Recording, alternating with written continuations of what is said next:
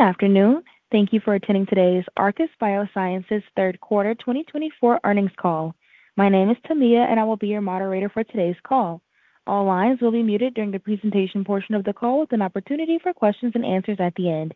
If you would like to ask a question, please press star 1 on your telephone keypad. I would now like to pass the conference over to your host, Pia Eves, Vice President of Investor Relations. You may proceed. Hello, everyone, and thank you for joining us on today's conference call to discuss Arcus's third quarter 2024 financial results and pipeline updates, including our upcoming presentation of ARC-10 data at SITC. I'd like to remind you that on this call, management will make forward-looking statements, including statements about our cash runway and our expected clinical development milestones and timelines. All statements other than historical facts reflect the current beliefs and expectations of management and involve risks and uncertainties that may cause our actual results to differ from those expressed. Those risks and uncertainties are described in our most recent quarterly report on Form 10-Q that has been filed with the SEC. Today, you'll hear from our CEO, Terry Rosen, CMO, Dimitri Nuyten, COO, Jennifer Jarrett, and CFO, Bob Goeltz. We'll also be joined by our President, Juan Jaen, for questions after the prepared remarks. With that, I'll turn the call over to Terry. Thank you very much, Pia, and thank you all for joining us today. As we head into 2025, our highest priority is to launch our late-stage development program for our HIF-2 alpha inhibitor, casdatifan. As you know, just 2 weeks ago, we presented initial data from our ARC-20 study evaluating CAS in late-line clear cell RCC in an oral plenary session at the ENA meeting. These data clearly validate our conviction that CAS will be a best-in-class HIF-2 alpha inhibitor, demonstrating improvement in every key efficacy measure that we analyzed versus belzutifan. As you know, belzutifan is the only HIF-2 alpha inhibitor on the market today. So let's go to slide 5, and I'll recap the highlights from our data set. First off, the rate of primary progression in the 100 milligram daily expansion cohort was only 19%. And it was similarly low in the 50 milligram daily expansion cohort. In fact, the rate of primary progression for the combined 60 patients in the 50 milligram and 100 milligram expansion cohorts was approximately half of what was observed in LITESPARK-005. Keep in mind that the primary progression rate and disease control rate, DCR, are the only data points that are fully mature and will not change. So this is really a huge difference for the molecule. Second, we reported a 34% ORR and 25% confirmed ORR for the 100 milligram cohort, with 2 of the 3 unconfirmed responses pending confirmation, and also multiple stable disease patients still on therapy. As of the data cutoff, every responder across both cohorts remained on treatment, with the exception of that one patient whose response did not confirm. The belzutifan data actually provide good precedent for the kinetics of response with HIF-2 alpha inhibition. So this is important. Approximately 60% of responses occurred within 6 months of treatment, and an additional 20% occurred in each of the ensuing 6-month periods. So that goes out to 18 months. These data illustrate why our ORR could, in reality, more likely should, further improve across both cohorts. Keep in mind, those follow-up times are 8 months and 11 months, respectively, for 50 and 100 milligrams. The ARC-20 data also demonstrated that the activity of CAS is extremely durable. As of the data cutoff, a median PFS had not been reached, even with that 11 months median follow-up. Recall that belzutifan was approved based upon its PFS of 5.6 months. And our median PFS, which we expect to report in early 2025, should easily exceed that benchmark. Given that PFS is the registrational endpoint, this will be another important source of differentiation. Our spider plots show multiple patients either past or approaching the 52-week duration of treatment, and you also see deepening of responses with time. I want to emphasize that these data were generated in a heavily pre-treated patient population relative to that of LITESPARK-005. Specifically, approximately 25% of the patients enrolled in ARC-20 wouldn't have been eligible for LITESPARK-005. For the 50 milligram cohort, despite only 8 months median follow-up at the data cutoff, we reported a 14% primary progression rate, a 25% ORR, and just over 21% confirmed ORR, with the one unconfirmed responder pending confirmation, and a very impressive, almost remarkable DCR of 86%. One of the confirmed responders was a complete response. Beyond the responders, and again, another important point, nearly 40% of patients still continued on therapy with stable disease, including a few whom are extremely close already to the 30% response threshold, and you can see that in the spider plots. While this data set is still evolving and will continue to improve, we now have 2 different cohorts that are demonstrating clear efficacy differentiation relative to that of belzutifan, and there's a lot more data to come. On slide 6, we show the data that we expect to share from ARC-20 throughout 2025. We plan to present additional data from the 100 milligram and 50 milligram cohorts of ARC-20, including more mature ORR and median PFS. That'll be early next year. Later in the year, we plan to present initial data from the 150 milligram and the 100 milligram once daily tablet expansion cohorts, so that's another 60 patients worth of data. We also plan to present initial safety data from our CAS plus Cabo expansion cohort. To date, the safety data from this cohort, which we already shared with the FDA as part of our pre-phase 3 meeting, are consistent with the profiles of the individual drugs, and the dose intensity of 100 milligrams of CAS and 60 milligrams of Cabo has been maintained. Given the importance of the ARC-20 data, and that's important to us, it's important to you, it's important to investigators, the ongoing evolution of the data sets and the multiple cohorts that we've enrolled, we're considering additional opportunities to provide updates from this study in the more near term. We remain full steam ahead towards the initiation of our first phase 3 study, PEAK-1. The investigator enthusiasm for the study is incredibly high, which we believe will support rapid enrollment. Now let me switch gears to domvanalimab, our Fc-silent anti-TIGIT antibody. Just yesterday, the SITC abstract was released with data from part 1 of our ARC-10 study, which evaluated dom plus zimberelimab, that's our anti-PD-1 antibody, versus zim versus chemotherapy in first-line PD-L1 high non-small cell lung cancer. As a reminder, we terminated the study for strategic reasons to focus on STAR-121, our chemo combination study, but the early termination gave us both an opportunity to generate and now present a data set from a study that was conducted under phase 3 conditions.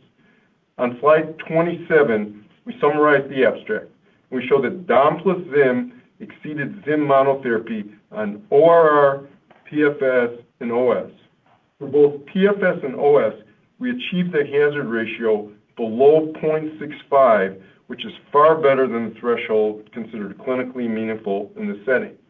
With median PFS of 11.5 months and median OS not reached for dom-zim, these results are meaningfully above contemporary benchmark studies for anti-PD-1 monotherapy.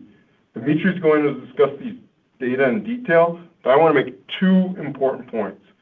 First off, these data reaffirm the growing recognition that Fc-silent anti-TIGIT antibodies have a differentiated safety profile relative to that of Fc-enabled antibodies.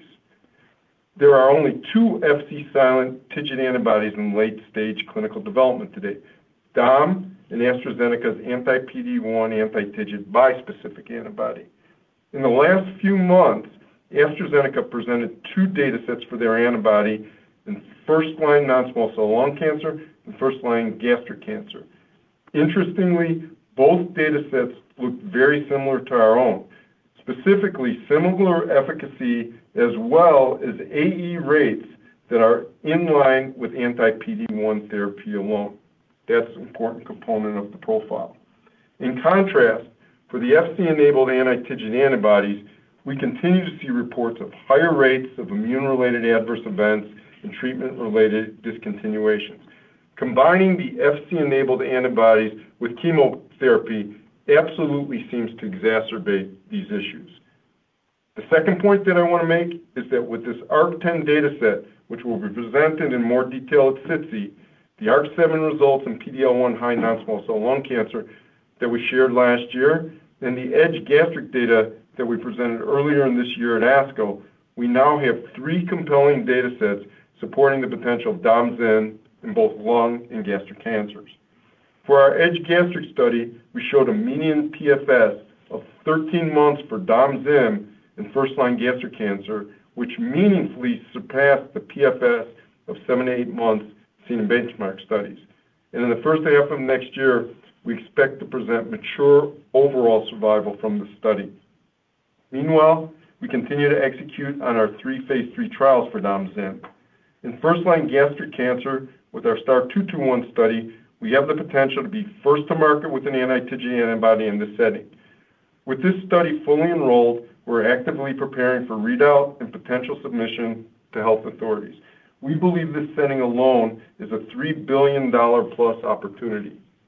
In lung cancer, with our STAR-121 and PACIFIC-8 studies, the latter in partnership with AstraZeneca, we have a potentially differentiated anti-TIGIT combination in the 2 settings we're pursuing, first line and stage 3 non-small cell lung cancer. We continue to evaluate our statistical analysis plans for all our Dom-Zim studies to ensure that they're optimized for probability of success, but also while addressing the largest number of patients. We also continue to advance the other programs in our pipeline. We've initiated PRISM-1, our phase 3 study evaluating quemli plus chemo. That's quemli is our CD73 inhibitor in first-line metastatic pancreatic cancer. And with Taiho's opt into this program, they're executing the study in Japan. We believe this could be a transformative first-line therapy in a disease, sure where, with dismal outcomes for patients. Early next year, we expect to advance AB801, a highly selective AXL inhibitor, into expansion cohorts in non-small cell lung cancer. Our relationships with Gilead, AstraZeneca, and Taiho are strong, and they've enabled us to aggressively advance all of our programs in a highly resource-efficient manner. With $1.1 billion in cash and investments and runway into mid-2027, we're comfortably funded for multiple clinical readouts. Before we go to the ARC-10 results, I'd like to turn it over to Jen to discuss our development plans and the market opportunity for CAS. Thanks, Terry. Starting with PEAK-1, our first phase 3 trial for CAS in clear cell RCC, we expect to begin this study in the first half of next year. The design is shown on slide 23 of our deck. The study will enroll approximately 700 patients and will compare CAS plus cabozantinib to cabo monotherapy in IO-experienced clear cell RCC. Cabo is the standard of care in this setting, so clinicians are extremely comfortable administering cabo and adjusting its dosing to optimize both cabo's efficacy and safety. We believe that the vast majority of the second-line patient population, approximately 80%, will be eligible for PEAK-1, given this study only excludes patients who received prior treatment with cabo in the first-line setting. You can see on slide 24 that this study targets an approximately 11,000 patient population in the U.S. Assuming a treatment time in excess of 15 months, this is a $2 billion plus market opportunity in the G7 countries alone. We are also excited to move into the IO-naive setting with our collaboration with AstraZeneca to combine CAS with their anti-PD-1 CTLA-4 bispecific, volrustomig. The anti-CTLA-4 PD-1 combination ipi/nivo currently has about 1/3 market share in the first-line setting, and that share is growing, given the preferable safety and tolerability profile of IO-based regimens relative to those of TKIs. By combining CAS with volru, we have the potential to develop a first and best-in-class TKI-sparing regimen. This represents a patient population of approximately 12,000 in the U.S. alone. And assuming a potential median treatment duration of 20 months, the total addressable market would exceed $3 billion across the G7 countries. Additionally, we are working to further expand the development program of CAS into other RCC subpopulations, and you'll see us add additional cohorts to ARC-20 in the coming months. We remain confident in CAS's ability to play a very meaningful role in the RCC market. Today, patients cycle through different treatment options for years, we're studying multiple different TKIs with 7 different TKIs on the market. But today, in the HIF-2 alpha field, it is just CAS and belzutifan. I'd now like to turn the call over to Dimitri to discuss our newly released data for DomZim and lung cancer. Thanks, Jen. Our abstract for ARC-10 was released yesterday morning, and data will be presented in a late-breaker poster session this Friday at SITC. ARC-10 was originally a global phase 3 study evaluating Dom and Zim versus chemotherapy in patients with PD-L1 high non-small cell lung cancer. This is important since the trial conducts with the same rigor as would be expected from a registrational phase 3. Though ARC-10 was discontinued for strategic reasons, we continue to follow patients, and now, with over 2 years of median follow-up, we are presenting our first overall survival data for Dom and Zim in any setting. As you will see, the results are supportive of Dom's ability to meaningfully extend survival in patients. Starting with the design on slide 30, the trial was randomized 2 to 2 to 1, so there were 38 patients in the Dom and Zim arm, 40 patients in the Zim monotherapy arm, and 17 patients in the chemotherapy arm. Baseline characteristics were generally well balanced across the arms, with some prognostic imbalances favoring the chemotherapy arm. The data cutoff for this analysis was May 17, 2024, and the median follow-up was 24.5 months. On slide 31, we show the Kaplan-Meier curve for overall survival. These results are quite impressive. In fact, even with 2 years of median follow-up, the median OS has not been reached for Dom and Zim. The hazard ratio for overall survival was 0.64, a result that is very clinically meaningful. Additionally, the Zim control arm performed right in line with the benchmark studies of pembrolizumab in this setting, with a median overall survival of 24.4 months. When compared to chemotherapy, Zim demonstrated a hazard ratio of 0.63 for overall survival. Again, this is right in line with Keynote-42 and other benchmark studies. The poster presentation will also highlight additional data, including progression-free survival and overall response rates, which also showed a clear benefit for Dom and Zim over Zim and put Zim performance in line with the benchmark studies for pembrolizumab. The safety profile was also consistent with prior observations for Dom and Zim. Immune-mediated adverse events were similar for Dom and Zim relative to those for Zim alone, at 23.7% and 20% respectively. These results are substantially different from data reported from studies with the Fc-enabled anti-TIGIT antibodies, where immune-mediated adverse events and treatment interruptions and discontinuations have been meaningfully higher than the anti-PD-1 or PD-L1 alone arm. In fact, it has been cited as the cause of trial failures. The compelling data from ARC-10, both for efficacy and safety, increases our confidence that combining Dom and Zim with chemotherapy in STAR 121 will further improve outcome and provide lung cancer patients with the best chance of success in their first-line treatment. Now I'd like to turn the call over to Bob to cover our financials. Thanks, Dimitri. Our cash as of the end of the third quarter was $1.1 billion as compared to $1 billion as of the end of the second quarter. Our cash position was bolstered by a $100 million collaboration continuation payment from Gilead. Turning to our P&L, we recognized GAAP revenue for the third quarter of $48 million, which compares to $39 million for the second quarter of this year. Our revenue is primarily driven by collaborations with Gilead and Taiho, and in the third quarter included $15 million resulting from the Taiho opt-in for Quemli in July. We continue to expect to recognize GAAP revenue of approximately $30 million for the fourth quarter of 2024.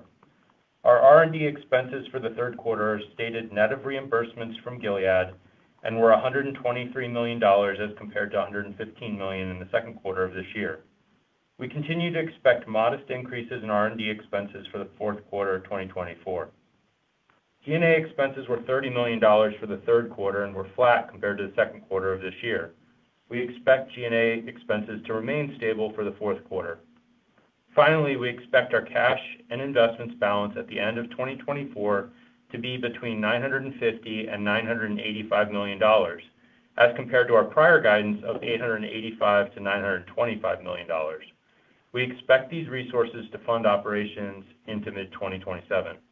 Our guidance excludes additional potential opt-in payments and milestones from our partners. For more details regarding our financial results, please refer to our earnings press release from earlier today and our 10-Q. I'll now turn it back to Terry for concluding remarks. So thank you all again for joining us this afternoon. As I mentioned earlier on the call, we have a lot coming, and that starts with our SITC presentation for DomZim on Friday, and followed by additional presentations from ARC-20 and the initiation of our first phase 3 study for CAS over the coming months. As we head into 2025, we'll be approaching our first phase 3 data set for STAR-221 in first-line gastric cancer. We appreciate your interest and support of Arcus, and I'll now open the call for questions.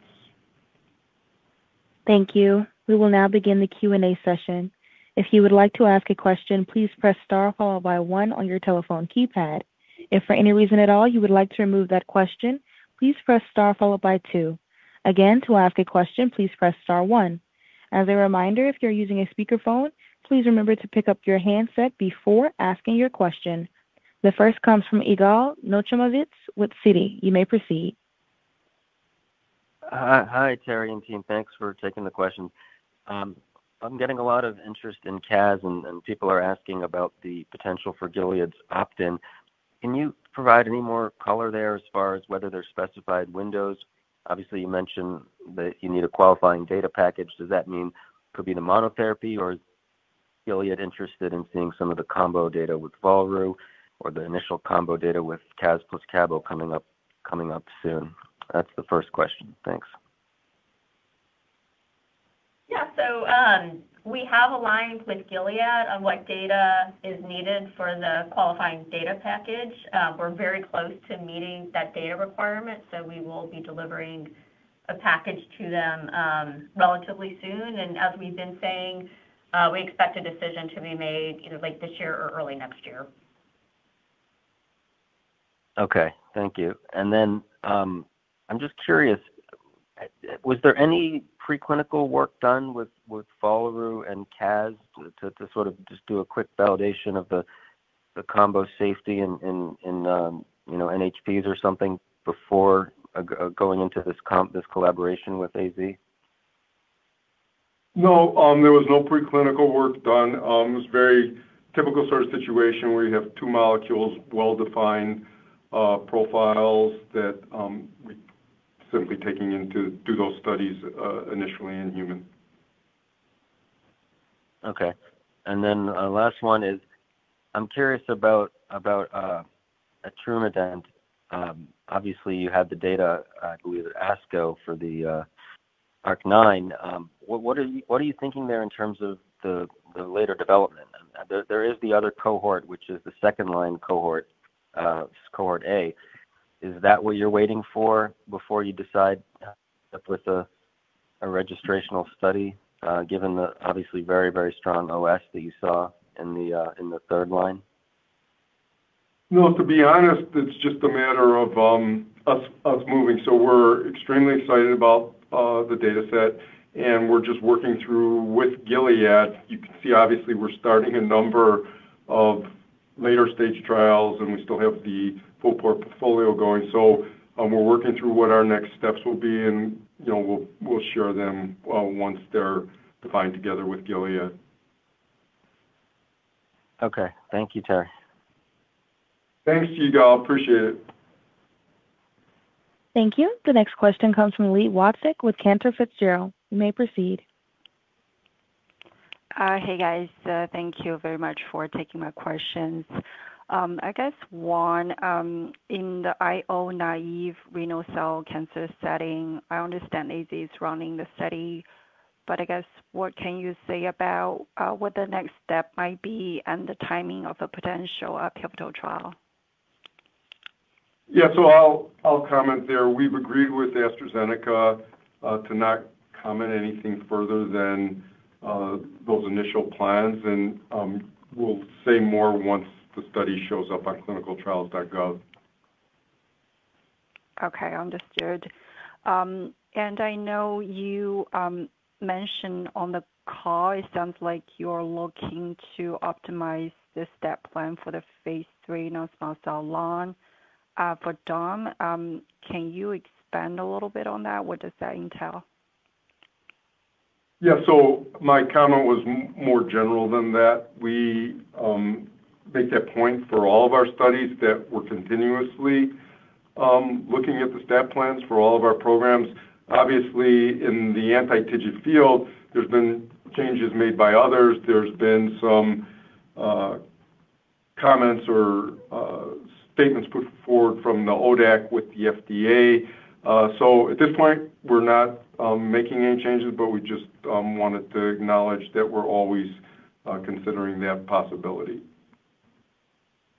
Okay, got it. And maybe just the last question. I wonder if you can talk a little bit about the clinical benefits that you are seeing for stable disease patients from the CAS study, and it seems like you got a decent number of them still on study.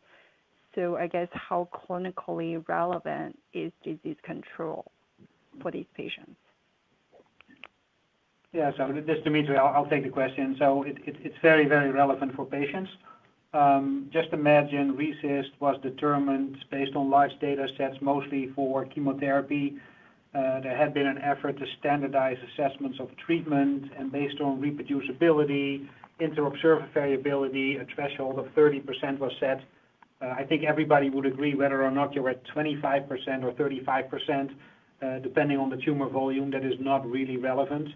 Having tumor that doesn't grow and that has gone down in tumor volume is very important.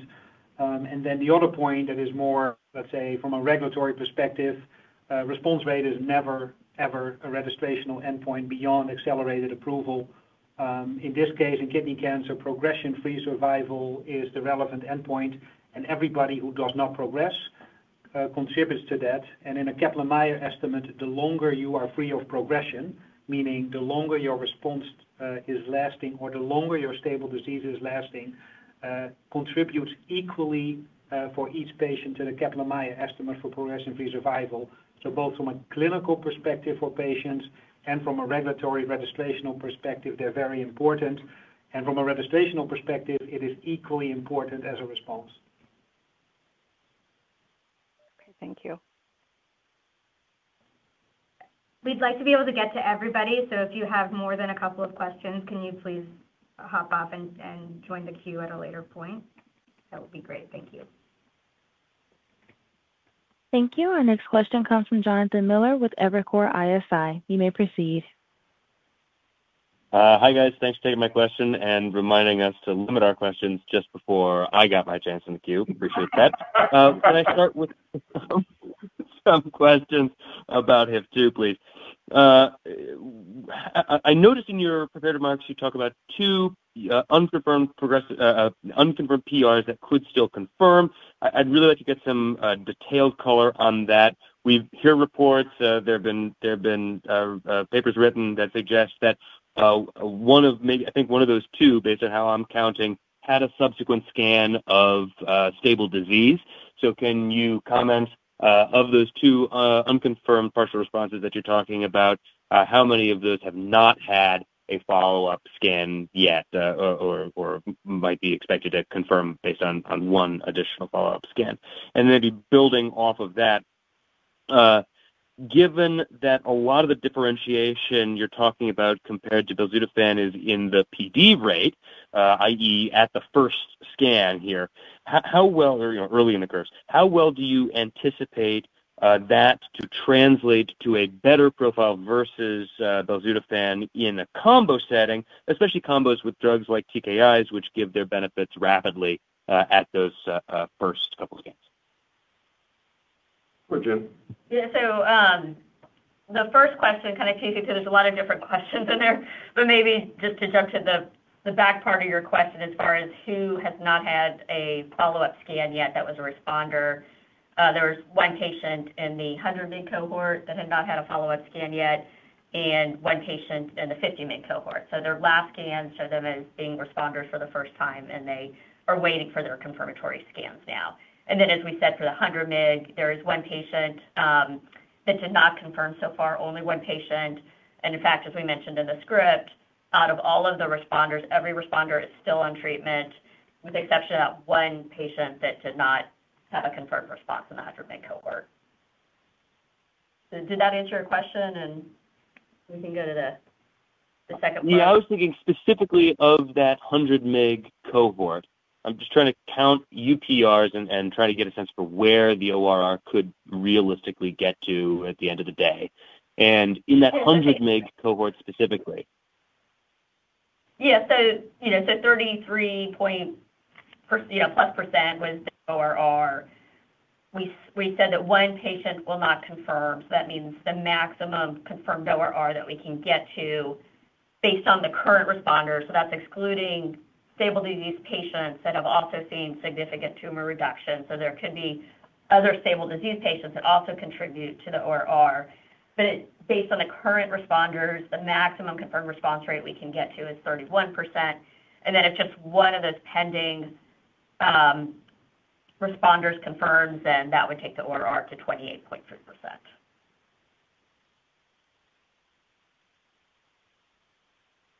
Is that great, got it. And on yeah, I can take the second part of the question about stable disease in the combination. So a few things. So of course, in the combination, we are going against Cabo and we're building up on top of Cabo. So everybody in the control arm would get Cabo, and we are doing the combination. If you think what the combination can do, it can actually help patients in different ways. On CAS, we see both early responders. We have more than a few patients responding at the first scan at 6 weeks. We've also disclosed 2 patients now that responded respectively at 12 and 14 months. So that's something that goes on top of the TKI response rate. The primary progression response rate for cabozantinib is about 20% or a little bit less, and we hope to catch more patients from that 20% with a different mechanism for the combination. So of course we can't speculate what it would be, but let's say we would expect it to also improve on top of a TKI.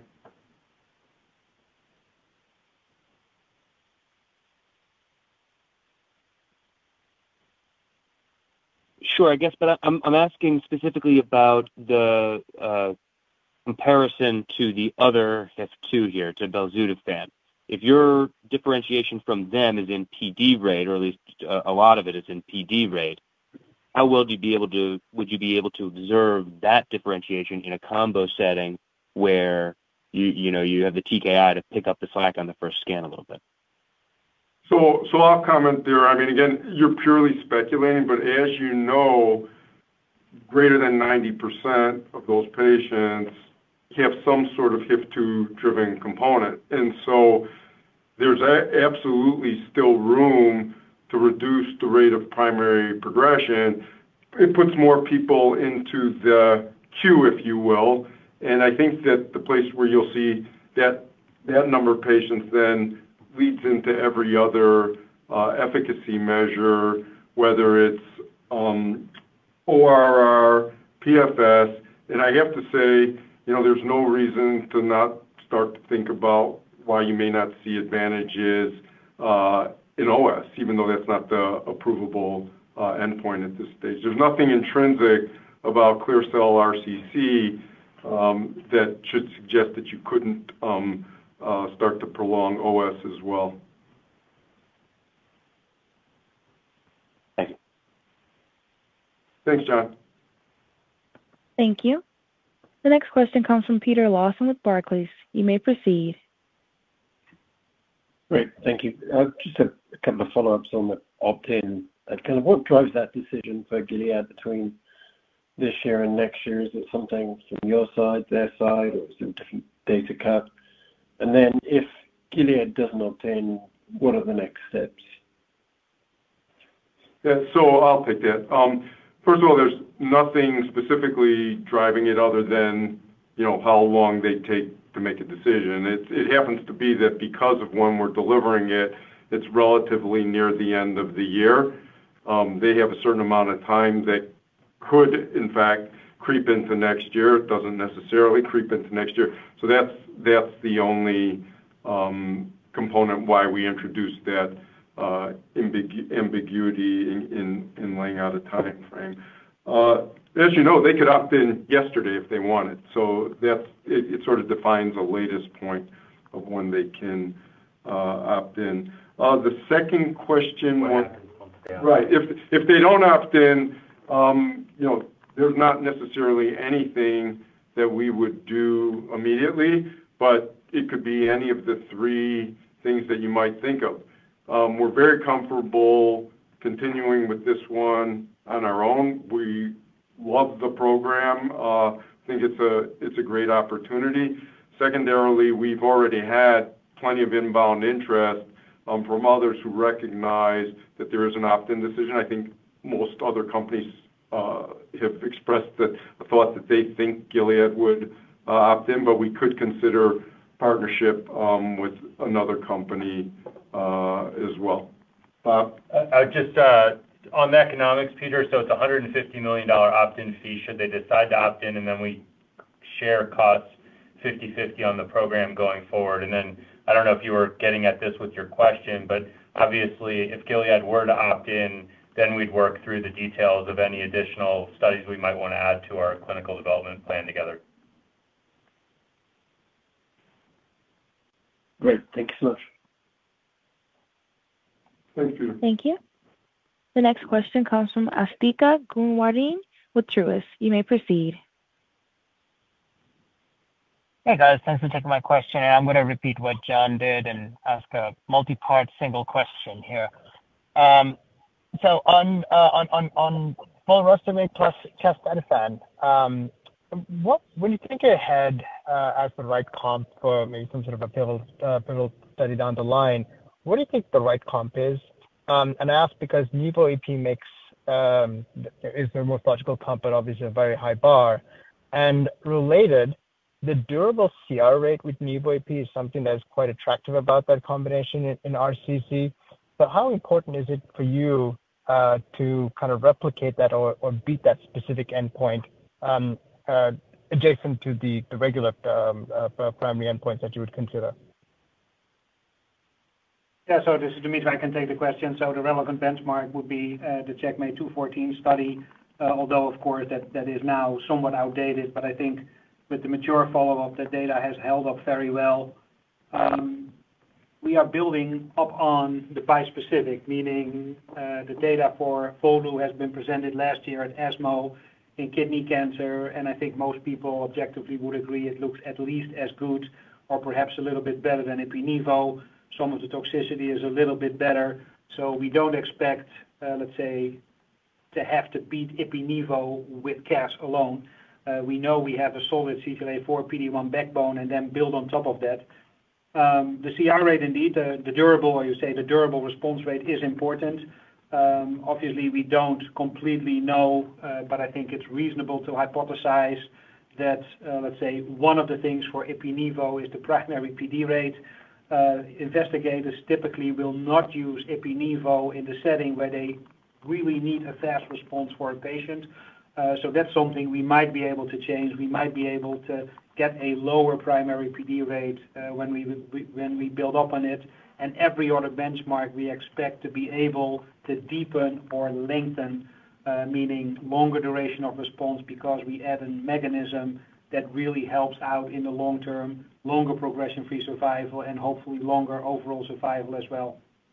Yeah, and I think just to hit on the primary PD point, like that was, I think, what got AstraZeneca very interested, is that you do have 25% of patients that just blow right through Ipi/Nivo. And so by adding a drug that seems to have a relatively low primary PD, we think we can especially improve that front end of the PFS curve. Yeah, and then lastly, to add on top of that, also the safety profile for HIF-2 targeting, specifically casdatifan, would be far more favorable than adding a TKI on top of that regimen. So that's what we refer to, the TKI sparing approach, because first-line patients can be on treatment for a very long time, which is cumbersome and, let's say, a burden on patients if they have to stay on a TKI for a long time. Great. Thanks so much, guys. Thank you. Thank you. The next question comes from Daina Graybosch with Leerink Partners. You may proceed. Hi, I'm going to follow up right along with what Asthika just asked about the trial conduct for both PEAK-1, the combo with Cabo, and the combo with the CTLA-4 bispecific. and that we've seen in RCC that keeping patients on study seems to be really important, that if you have any toxicities and managing those discontinuations can really drive the primary efficacy endpoints.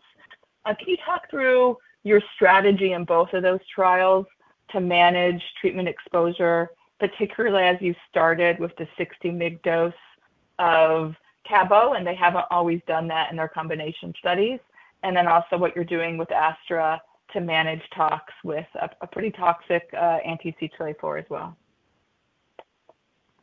Yeah, so I'll start with the CAS combination. So good point. I see it as a benefit that we will be starting with 60. The trials where the TKI, in this case Cabo, wasn't started at full dose was based on toxicities identified with a combination, and therefore you give up on some early higher exposure for an active agent like Cabo. So I think it's important for people to be able to start at full dose. That's the safety data we are generating right now. We already have generated a lot of experience with CAS by itself and how investigators manage the toxicity. I think the data that we've shown is very convincing that we have virtually no one discontinuing the drug for toxicity. We have some interruptions and people are able to manage the toxicities and then stay on. So that's the experience we'll also use for the combination.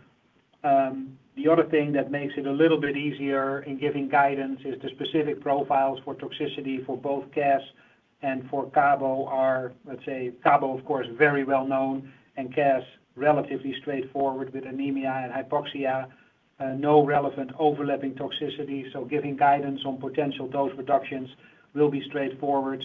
And to make it as clean as possible, the trial is what we call an active comparator placebo-controlled trial. So people on the control arm will be getting Cabo plus a placebo to take out all bias from investigator and patients on the assessment of the AE profile. When it comes to AstraZeneca, we can't comment as much on that trial. Obviously, that's currently in startup and is led by AstraZeneca. Our colleagues at AstraZeneca have generated quite a bit of safety data. Some of that is in the public domain, as I refer to, from ESMO 2023, and there's a lot more data that's not in the public domain. And with that, they've, let's say, generated a lot of experience in giving specific guidance. And the toxicities they are seeing, of course, are not new. Ipi/Nivo has been on the market for quite a while, and kidney cancer investigators are, let's say, very well aware and very experienced with the management of the toxicity profile of Ipi/Nivo. And again, the lack of overlapping toxicities will make it easier to give specific guidance for each agent.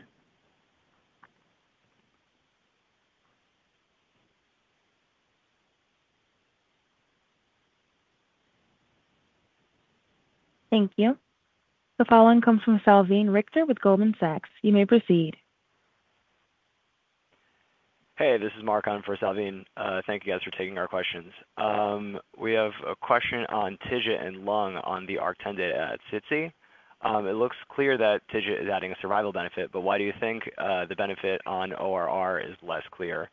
And also, how do you expect this data to translate to the STAR-121 study, where it seems like OS benefit from the Dom/Zim doublet is likely already above Keytruda chemo combo? And when should we expect to see initial data from the STAR-121? Is it possible that we could see it in the second half of 2025? Thanks.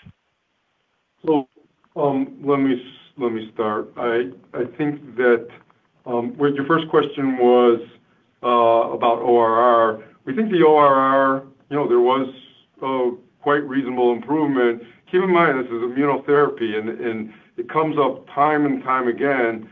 The place where you're really getting your benefit is enhancement of OS, and its durability, it's the tail, and that's why it's a profound signal that we're seeing. ORR is better, but what you really should be focused on, the world uses ORR as a surrogate for PFS, as a surrogate for OS, and the reason we're out at 2+ years and we have that OS data is that that's what you're really looking at. But nonetheless, we don't think there's anything unusual about the advantage on ORR. The second question that you asked was? How do you expect this data to translate to STAR? So we think the translation, we've already seen in edge gastric an advantage on top of chemo. The thing and this is where we think we actually have a huge advantage. When we think about the STAR 121, while we stopped ARC-10 for strategic reasons, based just on an evolving market that, physicians are moving more and more from just using Keytruda to using Keytruda plus chemo, even in high PD-L1.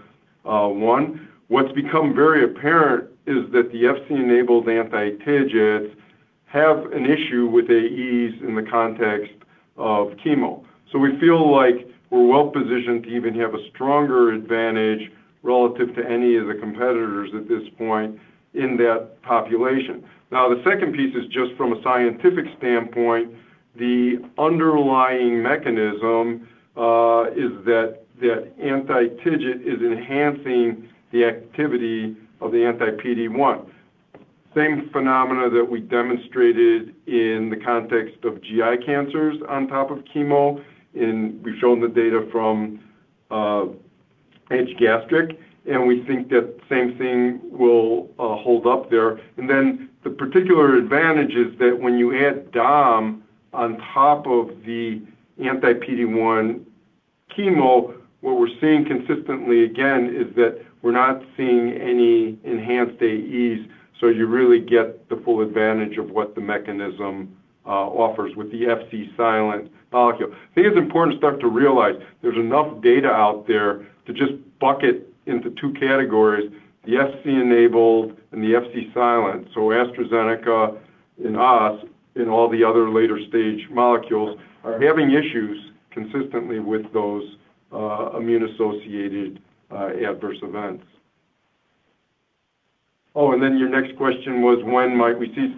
We haven't commented yet. The point that I would raise is that in the context of edge gastric, which was fully enrolled, our STAR 221, which is the phase 3 correlate to that, the OS for the standard of care is about 13 months. As you know, in non-small cell lung, there's going to be over 20 months, and so we'll give guidance on readout sometime next year. Sounds good. Thank you. Thank you. Thank you. The following comes from Jason Zemansky with Bank of America. You may proceed. Good evening. Thank you so much for taking our questions, and congratulations on both the quarter and the recent presentations. Had a couple of quick follow-ups on the PEAK-1 study. In terms of primary endpoint, you have PFS. Merck is advancing a number of similar studies with belzutifan, with lenvatinib, in a couple of different settings, including second line, where the primary endpoint is PFS and OS. Just curious on kind of the decision behind making the primary endpoint PFS. And then just kind of fundamentally, what do you think you need to do to distinguish yourself from Merck's combinations, given their potential to kind of that first mover advantage, particularly when, if you look at, say, the first line setting, there are a range of different studies, that you might not have the same sort of efficacy, but kind of that inertia there keeps them well used. Example, Keynote 426 looks like 17% still use it, even though it's maybe not as good. It's a Checkmate 214 or Checkmate 9ER. Thanks. Yeah, so when it comes to treatment preferences, that's the last part of your question. There's a lot of things that go into it. I actually referred to that earlier on. Ipi/Nivo, for example, is very well recognized for very durable responses and long-term survival benefit. The downside of the regimen is recognized as primary progression. So patients with bulky disease, patients who need a response immediately, they're typically not put on Ipi/Nivo. And based on early readouts, patients with favorable risk were also not given the opportunity, but with longer-term follow-up, it's now very consistent that the IDMC risk categories are no longer considered to be predictive of Ipi/Nivo benefit. So that's one of the reasons. When it comes to differentiation, it's the question I answered previously.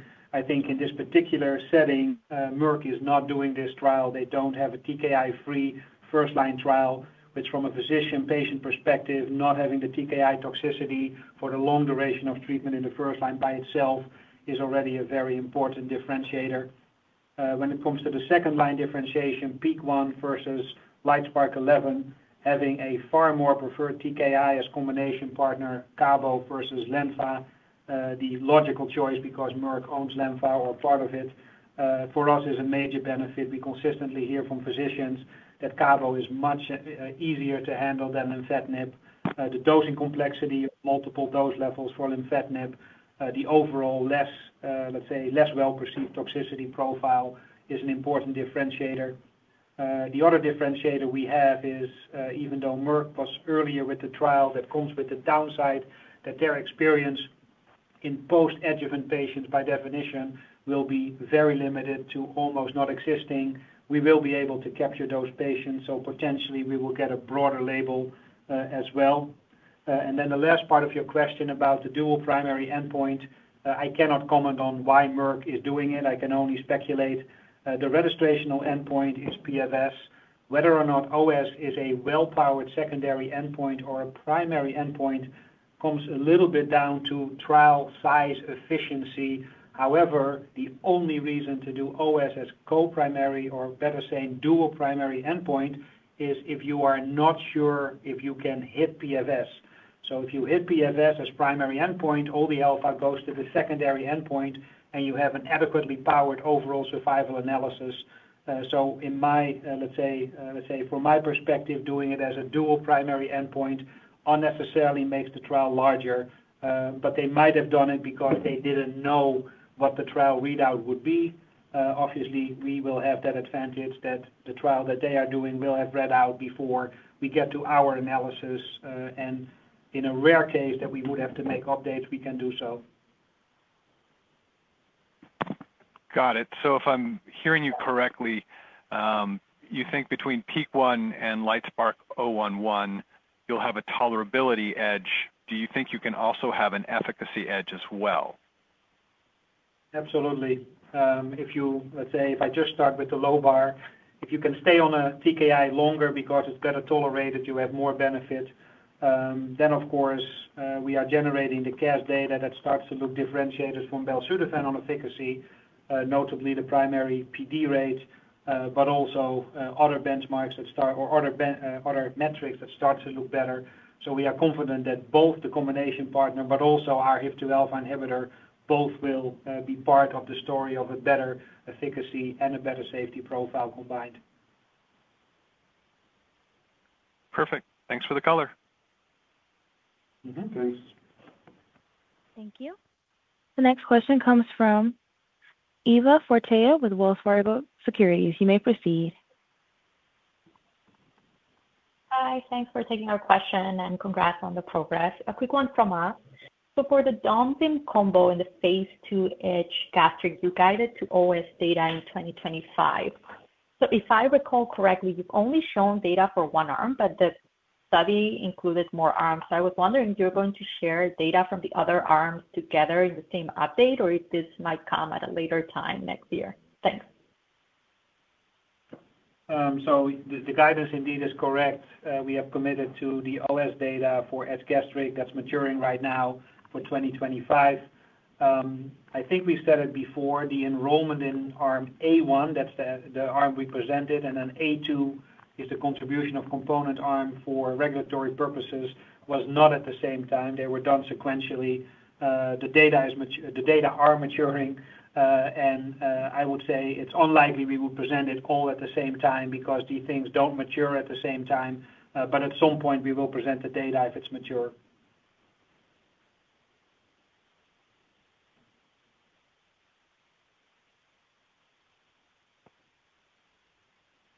Thank you.